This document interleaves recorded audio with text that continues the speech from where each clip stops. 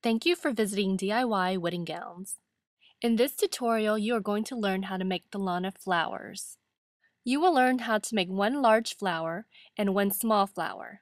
Here are the ordinaries you will need in order to complete this project. If you need more time, feel free to press pause and review the list. First, you are going to print and cut the LANA pattern from the link below.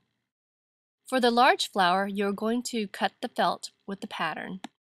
Now cut the ruffle trim to 26 inches in length. Then start adding glue along the edge of the felt.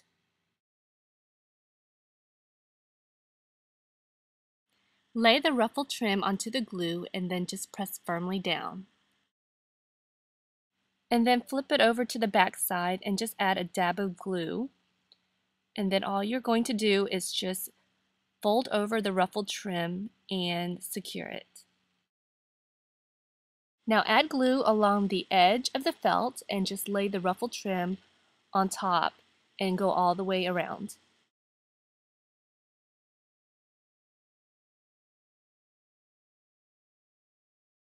Once you start getting to the second row, add glue very close to the bottom edge of the ruffled trim. Then press the trim firmly onto the glue. This way, you will not be able to see the felt in between the ruffles. Now continue to add the glue and lay the trim and work your way towards the center of the flower.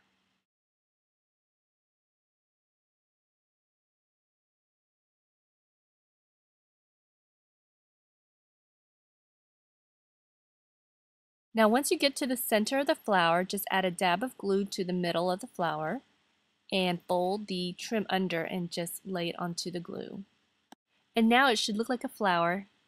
Next, I'm just going to take the decorative hairpin and just break the hairpin part off.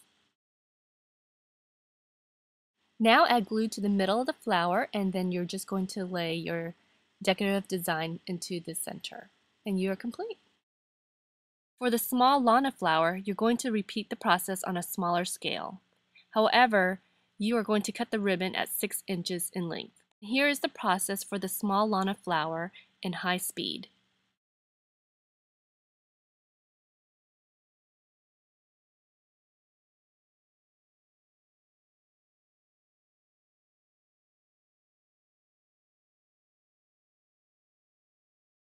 And once you add the rhinestone, you are complete. If you are making the LANA clutch, you will need 3 large flowers and 6 small flowers.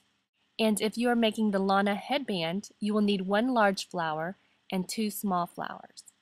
And all you have to do is glue on the flowers to the headband. And now you have this headband adorned with these lovely flowers. Thanks for visiting, and I hope you get inspired to create something extraordinary out of the ordinary. If you would like to learn how to make the LANA clutch, please click on the image. If you would like to learn how to make other fabric flowers or other hair accessories, please click on one of the glitter buttons.